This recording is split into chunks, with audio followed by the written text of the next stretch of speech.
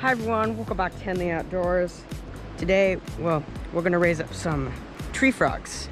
Let's get into the video. Make sure you hit the subscribe button and turn on notifications. Let's get into the video, guys.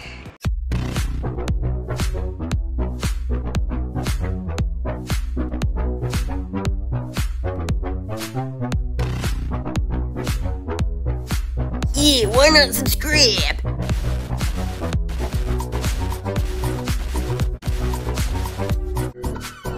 Alright, so one of my mom's friends has a tree frog infestation.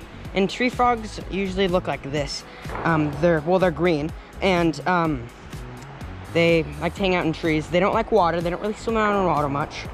And they go from eggs to tadpoles to tree frogs. And obviously tadpoles do swim in the water. But unfortunately, we don't have many tree frogs at our house. And down there, especially right in this chunk of area, I don't know what's going on over there. One of our neighbors being a little crazy. But in this area, especially here, on this stretch right here, we call it the abandoned ponds. There's one there, and one there, and one small one there, and then there's a well that there's tons of springs around that well, which makes a creek here, which dumps into the river. Yes, it is active right now. In the summer, it dies down and sometimes goes away. But there's a lot of wood frogs there, and which means in the forest and this whole lower area mostly, we find tons of wood frogs. And up here, we don't have many frogs. We used to have some tree frogs at our house, but it was really, really low amounts. But we're gonna bring in some other tree frogs because one of my mom's friends has a tree frog infestation. So they have like a pond with tons of tree frogs there, tree frog eggs and stuff like that. They're green little frogs. You're most likely, if you have any frog where you live, it's most likely gonna be a tree frog. Sometimes there are bullfrogs that are common and wood frogs. So we're gonna be doing that. We're gonna be raising them up, putting them in a tank, a 10-gallon tank. I used to use it for putting fish in there, but it's abandoned now, so I'm gonna use it and set it up. Anyway, let's do that. But before we do that, we have like a party going on, and I'm gonna go play around in that jumpy house.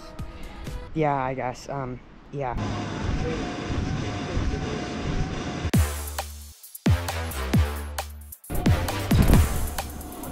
It's time to make a terrarium for the tree frog eggs. And let's raise them up. Now, I don't know if these tree frog eggs are still alive because they were in a car for a few hours. And they could be dead. I know nothing about those. But anyway, let's go grab a 10-gallon tank from over there. We have a 5.5 gallon as well, but we'll use the 10-gallon. Let's go.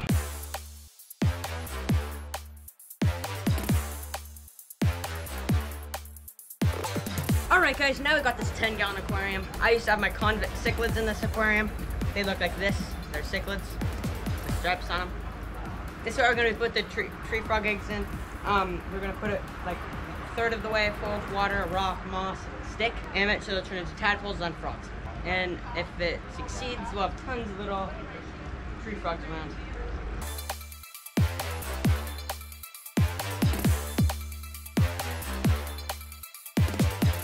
Alright guys, we finished the aquarium, or the terrarium, and we've got these logs on here. We've got moss, we got some other leaves, and we got some rocks. It's time to put the lid on, and then we'll be done. Alright guys, we got this lid going, and we got this thing so they won't jump out. Keep some pressure on it. And it's basically 1/3 full, almost halfway full, but whatever. Just more room for the tadpoles to swim. There's a party going on here. Anyway guys, it's time for me to show you the frog eggs. This is our pond.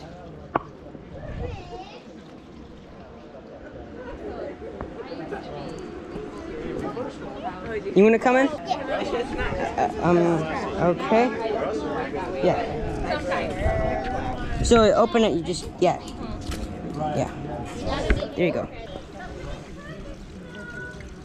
Here's some of the frog eggs. Kind of got to be careful, but that should be fine. Alright guys, we got the frog eggs. Guys, it's time to put the frog eggs in there. GoPro, stop recording. Okay, we got the frog eggs in here, and there they are. There's 2 sacks there, and there's another one there. That'll do it for today's video. Almost forgot to tell you.